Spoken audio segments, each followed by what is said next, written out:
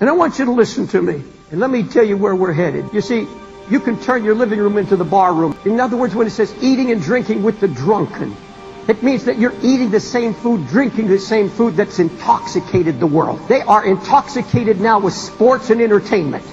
I can't believe the intoxication. You go to Dallas, Texas when the Cowboys are playing on Sunday morning.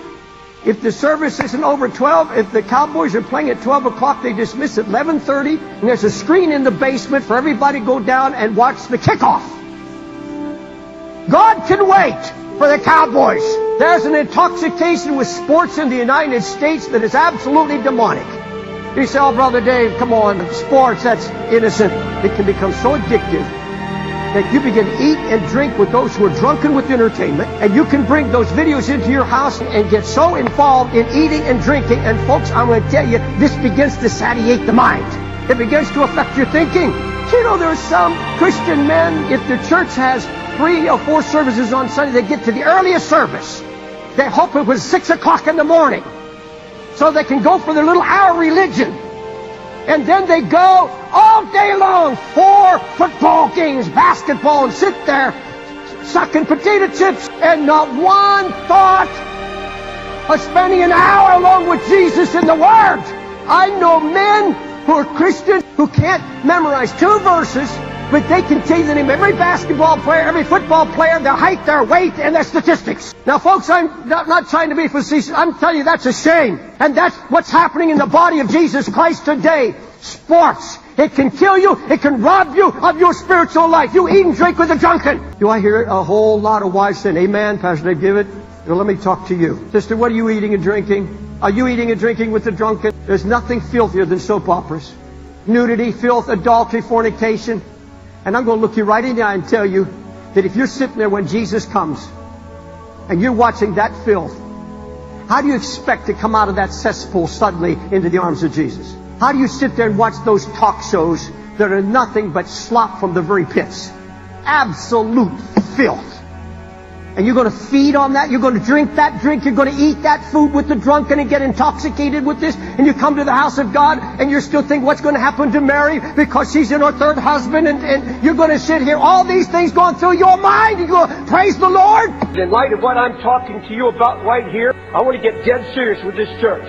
We're talking about walking in holiness in this church. We're talking about setting an example for the lost. We're talking about being free to worship the Lord with clean hands and a pure heart.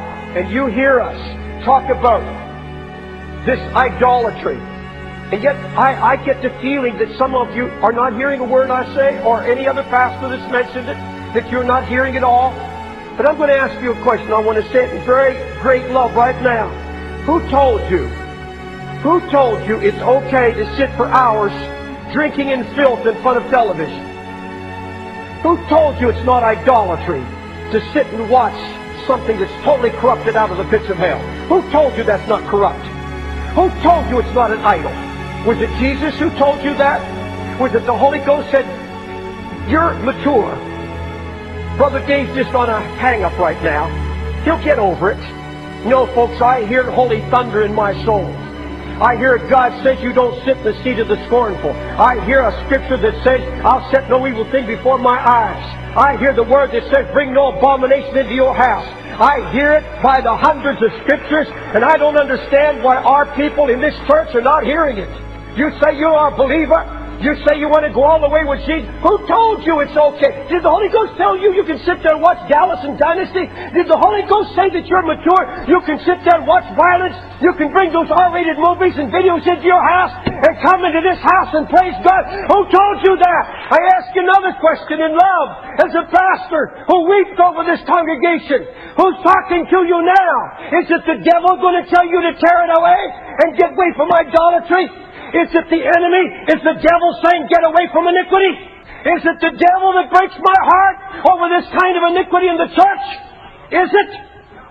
All right, then, if it's God, you've got a dilemma. You have to make a choice. You cannot say Brother Wilkerson is legalistic. You cannot say, I'm sick and tired of hearing this. You have to make a choice. And I'll tell you why the choice has to be made, because it's getting worse. And if you can't handle it now, and this gets a hold of you, the lust and the filth that comes out of that truth, if it gets a hold of your heart any more than it has now, no angel, nobody is going to ever break it from you. In Revelation, the 12th chapter, there's a war going on. The Bible says the war is declared. The devil's declared war. There's an angry devil coming down, the Scripture says in this chapter. He has great wrath, and he's going to send out a flood. When the dragon saw that he was cast to the earth, he persecuted the woman which brought forth the man-child. The man-child is the church of Jesus Christ. The Bible makes it very clear that the devil in the last day, the war that he declares is on the church, that they may be carried away. The Scripture says he's going to send this flood of filth, lust, temptation. He's going to come against the physical body. He's going to come against the mind. He's going to come against everything to carry them away, the Bible says, they may be carried away with the flood. And we see many being carried away today. He has literally taken over television with filth. Closer than that, does it matter about the Jerusalem that's in our own hearts? The sign of ruin that's slowly draining spiritual power and passion? Blind to lukewarmness, blind to the mixture that's creeping in.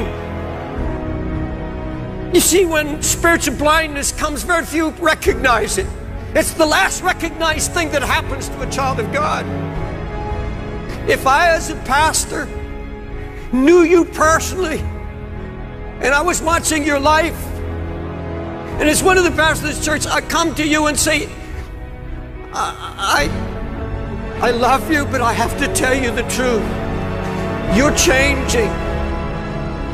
You're not what you were. Something of the world has gotten your heart. I don't know if it's television. I don't know what it is that has your heart, but I see changes in you. I don't see the brokenness. I don't see the compassion you had once for your family. I don't see concern for your unsaved loved ones. You're changing. Little by little, something's happening to you. Would it bring you to your knees when the ruin that you are not even aware of is suddenly brought before your eyes? But the truth of the matter is, in all honesty, there are numbers among us that are changing, and they don't know it. You've lost your fight. You see, when you read the book of Joshua, it's almost a book of failure because they lost their heart. They lost the fight. That's all the devil wants to do, is get the fight out of you and kill it.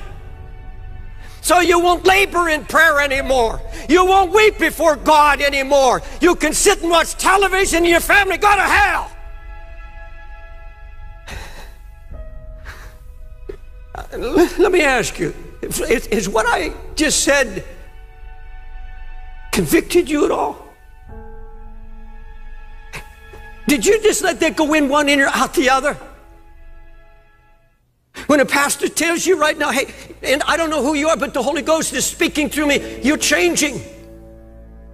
Little by little, you're losing the love of God, the love of Christ. Little by little, these things are making inroads. Folks, why do you think your pastors cry out against television? Do you think we get any pleasure out of the flesh? There's no pleasure in somebody coming saying, I heard your message and I threw away my television. That doesn't give me any pleasure. It doesn't give any pastor pleasure. We have given account because we watch for your soul. These things, I don't know where it is on the job, things we listen to, these things that creep in, and suddenly this Jerusalem, the walls go down, and ruin sets in.